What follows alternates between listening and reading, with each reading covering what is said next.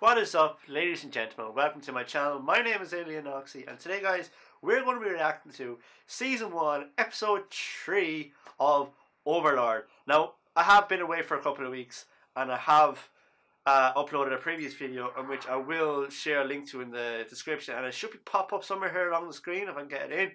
I did meant to have an episode up yesterday, but I got some really bad news in terms of going off somewhere in the future.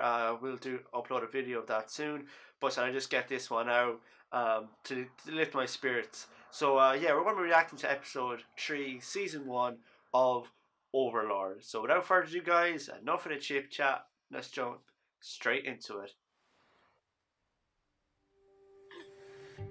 Chapter 3, Battle of Cairn Village. Oh, so he doesn't have to leave his own kingdom, he can just look through a mirror. Nazarick. そうか。さて、人がいる場所を探してみるか。祭りか？いえ、これは違います。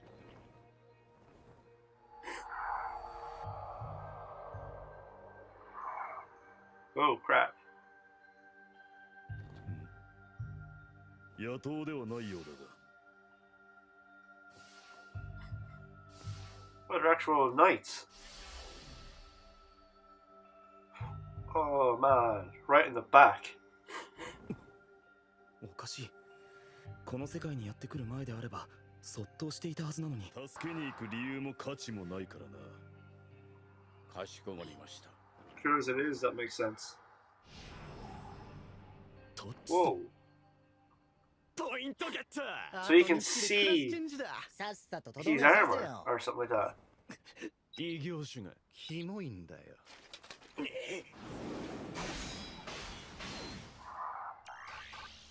Oh, this is when he was young.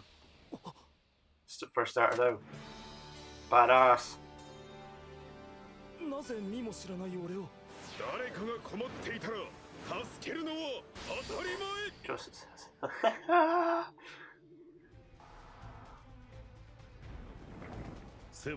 Oh, are we going to see Ainz strength? ア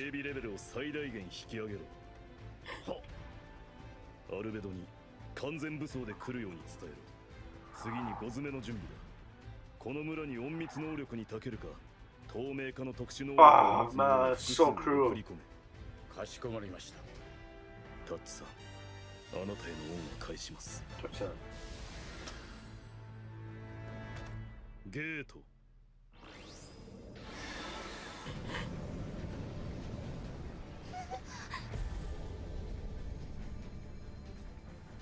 グラスプハート。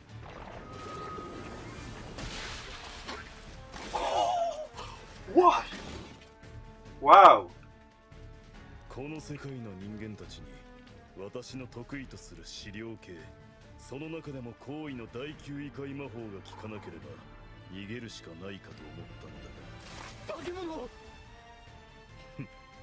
人を殺しても何も感じない。やはり肉体のみならず心までも人間をやめたということか。 He's synced up with the actual, with his actual character. 子供は追い回せるのに毛色が変わった相手は無理か。せっかく来たんだ。無理やりにでも実験に付き合ってもらうぞ。注意アンデッド作成デスナイト。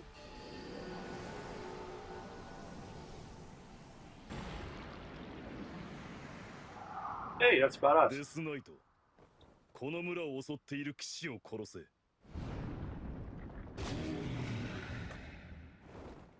え？盾になるモンスターが守るべきものを置いていってどうするよ。いや、命令したのは俺だけどさ。Oh, Mother of God. 申し訳ありませんでした。飲みます。だから妹には。ダメだよ。何なのこれ。完全に信用されていない。何がダメなんだろう。Well, you do look dead. 待て、急ぐな。武器を下げろ。 Jesus Christ, Beto. これは治癒の薬だ。早く飲むんだ。アンティライフコクーン。ウォール・オブ・プロテクション・フロム・アローズ。守りの魔法をかけてやった。そこにいれば大抵は安全だ。それと念のためにこれをくれてやる。吹けばゴブリンの軍勢がお前に従うべく姿を見せるはずだ。Goblin Slayer. そいつらを使って身を No, no, no, no, no. Did you not see Goblin Slayer? Do you know what goblins do? 気にするな。お名前は何とおっしゃるんですか？あれこそがアインズール・ゴウン。金をやる。200金か。いや500金かな。1000金か。Aha! Cowards.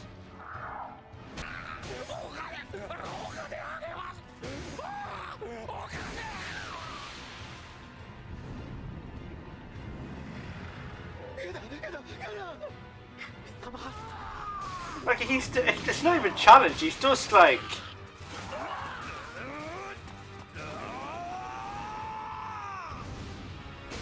Oh, he dead. D-E-D. And headless too.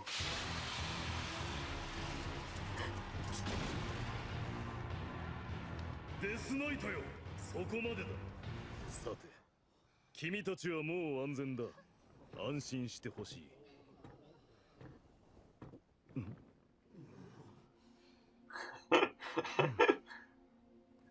とはいえ、ただというわけではない。それなりの礼をいただきたい。営利目的と思われた方が余計な疑いをかけられなくて済むというものか。村人たちを安心させるために金銭を要求したが、本当に欲しいのは情報だ。この世界に無知であれば、権力者や私以上の強者に接触したときに大きな弱点となる。 That mask is more scary than his original 一つの村 face. 長夫妻は私が僻地で研究していた世上 Imagine に waking up to that in the middle of the あ night. るという言い訳を信じ Wet myself. 失態だ。騎士の一人は捕まえて情報を引き出すべきだった。 That would have helped. いえ、何でもありません。それより他の話を聞かせてはいただけないでしょうか。はい。村から一番近い都市はエランテルです。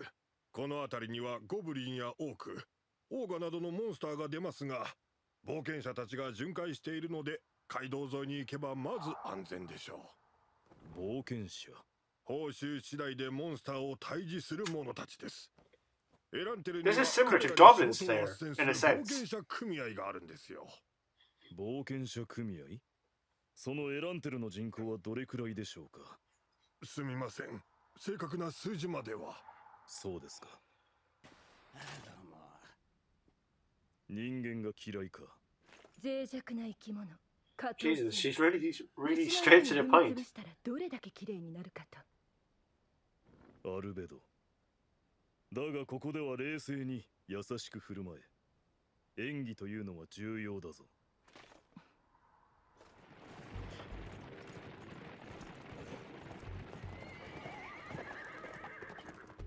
私はリエスティーゼ王国王国戦士長ガゼフ・ストロノーフ。私はアインズール・ゴウン。この村が襲われておりましたので助けに来たマジックキャスターです。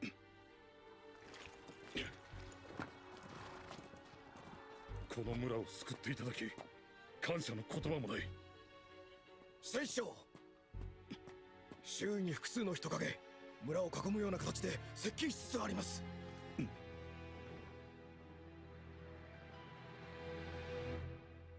Uh-oh. So there we go, guys. That was episode 3, season 1 of Overlord. And I should know my bull blew out. That's why it's dark in the background. So I'm using a little light I have here that's hooked up to my laptop. So sorry about the light difference. But yes, that was episode 3. That was actually really good. I actually properly enjoyed that. That actually like captured me in. Like I wasn't distracted. Whereas the first two episodes I thought were a little bit slow. And I was kind of like, when's this going to end? Whereas in this one, it was just like, what's happening next? Well, oh, look at all this badass that's happening. The blood, the guts, the stabbing, the killing. Like, it was proper down my alley. And it drawn me in. And So I know Overlord's going to give me a lot more of this. I do like the fact that this episode kind of went more into depth, where Ainz actually went out of his way to discover more about the land, who his enemies are, who his potential political allies could be. And at the same time, we saw Death Knight just wreaking absolute havoc on the village on the Knights. And how one of their leaders practically was a coward, begging for his life and money. But yeah, I'm really looking forward to some more of these in the future. Now, this will point out to the fact that this is actually amazing. Albedo in that armor was, wow, like, man, she was. Sorry, I took a while. She goes, well, that's common, but like, she's thick and she fit into such a slim armor. Oh, man, I can see why people are like crazy about it. Like, she's proper waifu. But the fact when she went to kill the human and she didn't even think twice about it. The axe was up. She was about to kill him off. But Ainz obviously stepped in and said no.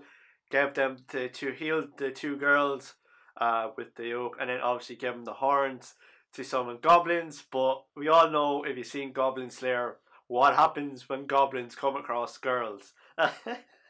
Thankfully this isn't Goblin Slayer. So it's PG from here on out. Well, slightly PG from here on out. There is killing and stuff in it.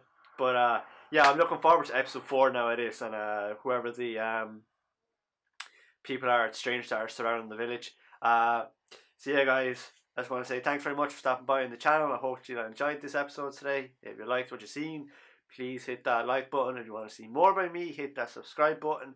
And if you want anything to say, guys, please hit that comment section down below. And again, just one more thing, I do apologise for the lack of content recently in my absence, and I also do want to apologise for the fact that I didn't have anything up yesterday. I got bad news yesterday in regards to my future, and it completely bummed me out, and I just wasn't in the mood. But look, it's another day. Putting this up lift my spirits. And again, guys, thanks very much for stopping by and watching, and I shall see you in the next video.